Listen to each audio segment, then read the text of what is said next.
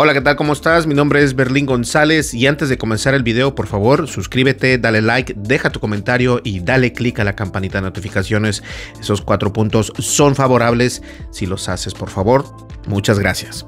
Y bien, fíjense que desde que comenzamos precisamente a hacer los videos aquí en YouTube, siempre la pregunta prácticamente número 1 es: ¿cómo haces tus podcasts y dónde subes tus podcasts? O sea, ¿dónde tienes el hosting de tu podcast?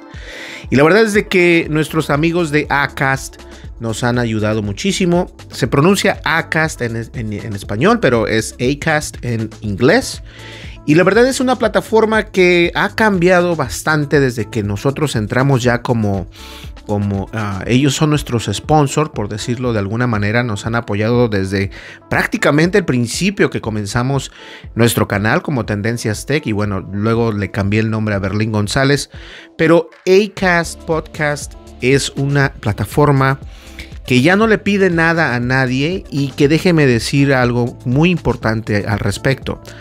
Tiene un paquete especial que es completamente gratis y tiene muchas ventajas, y de verdad quiero que pongas atención porque todo mundo está, o bueno, varios de los que yo conozco se inclinan por lo barato y lo bueno y que es muy bueno y que no sé qué, pero la verdad no es así. Me refiero a otra plataforma. Y no debería de ser así de este podcast, pero hay una plataforma que a mí me choca, me cae mal. Estoy harto de verla, esa plataforma, y me refiero a la plataforma de Spreaker.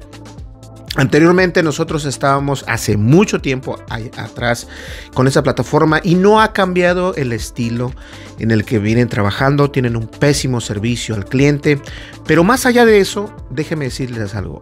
Acast Podcast o Acast, la plataforma donde tú puedes subir tus podcasts, es algo muy importante. Tiene una plataforma o un espacio gratuito para ti, para que puedas subir tu podcast, o si lo quieres mudar de otra plataforma a la plataforma de Acast, lo puedes hacer sin ningún problema. Recuerda, también cuenta con un servicio gratuito y aquí puedes ver precisamente su página de internet, la cual está en inglés, pero a estas alturas el inglés ya no debería ser una barrera en nuestras vidas. Si le damos un clic en la parte de arriba, vamos a ir hasta el inicio, simplemente para que vean lo que estoy hablando. Acá dice Join Us, en la parte de arriba, en un botón amarillo, le vamos a dar clic. Y te puedes dar cuenta que cuenta precisamente con 3 paquetes. El primero es el gratuito, el segundo es precisamente mensual y el segundo también es mensual, pero tiene la opción de pagarse al año, al igual que el segundo. Si los pagas al año es $14.99, el otro es $29.99, pero hay la opción de poder intentar esta plataforma de Acast completamente gratis. Y antes de que digas es gratis, pero estoy seguro que tiene algo malo. Lo único malo en realidad es de que no vas a pagar. Y les voy a explicar por qué. Porque incluso esta plataforma te permite hacer monetización en tu podcast de una buena manera. También te permite subir la calidad que tú quieras. No te quita la calidad. Esto es importantísimo. Y créanme y véanme bien cómo estoy poniendo mi cara, porque todas las plataformas, no he encontrado alguna todavía, y si la hay, por favor déjame decirme, o déjame en los comentarios, déjame tu comentario y dime, ¿sabes qué, Berlín? Existe esta otra plataforma que tampoco te quita en el plan gratuito la calidad del audio. Para mí eso es muy importante si vas a comenzar con un podcast. La calidad del audio en un podcast lo es todo, y obviamente el plan inicial en la plataforma de Acast es completamente gratis y te permite, aquí te dice, fíjense, dice, vamos a ver por acá, nada más para que vean, y es uno de los más populares obviamente. Tienes servicio ilimitado de descargas de tus episodios y obviamente también puedes subir, fíjate, aquí dice, no hay límites de espacio en subidas y descargas sin importar fíjense bien, sin importar el tamaño de tu show. Ahora, solamente para que estemos en la misma página, el tamaño del show significa no solamente el tamaño en peso, sino el tamaño en tiempo. Entre más graves, obviamente, esto se torna más pesado. Es decir, un archivo de audio, tanto como el video, así como lo estás viendo ahora, si yo lo hago de 10 minutos, puede pesar 2-3 gigas, pero esto es video. En cambio, si lo hago de 10 minutos, a lo mejor te salen 15 megabytes o 20 megabytes. Pero obviamente con una buena calidad de audio.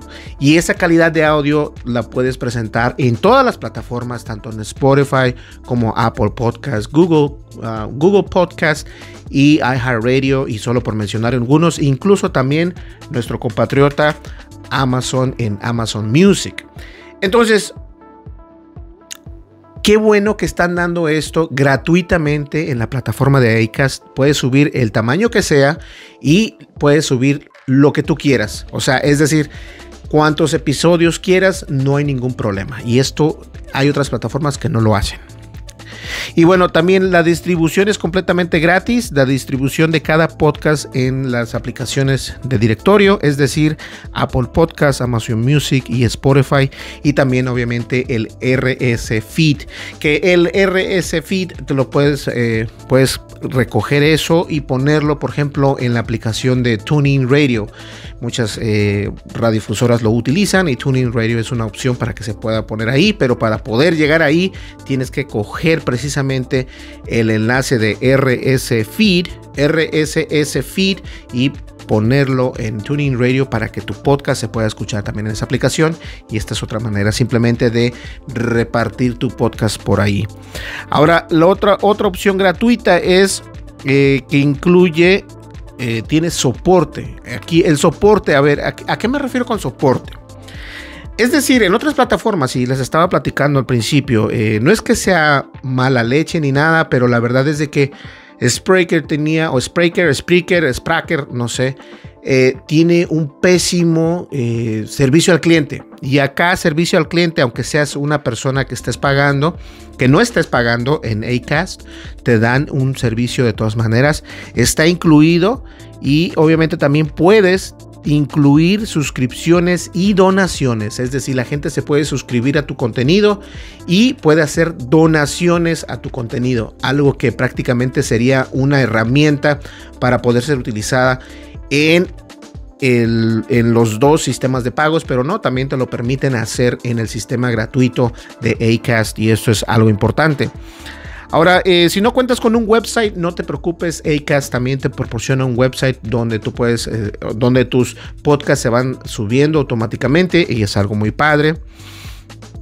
Cuenta también con el player, el reproductor de tus podcasts, donde lo puedes embeber en otros blogs o en Facebook o en las redes sociales. Y obviamente tienes algo que para mí es muy importante: las analíticas, o sea, las gráficas, toda la data que debes de aprender de cuánta gente te escucha, dónde te escuchan, cuándo te escuchan, qué tanto tiempo te escuchan.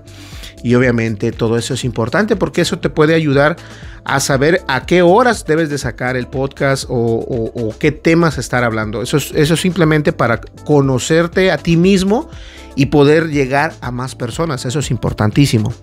Y obviamente por acá tiene la opción de cambiarse. Si tú estás, por ejemplo, en otra plataforma, puedes traer ese podcast de otra plataforma a la nueva plataforma de Acast completamente gratis, o bien pagando mensual o por año. Y esto es prácticamente una herramienta esencial si eres un youtuber o si eres un blogger, y si eres un podcaster, bueno, aquí tienes otra opción más.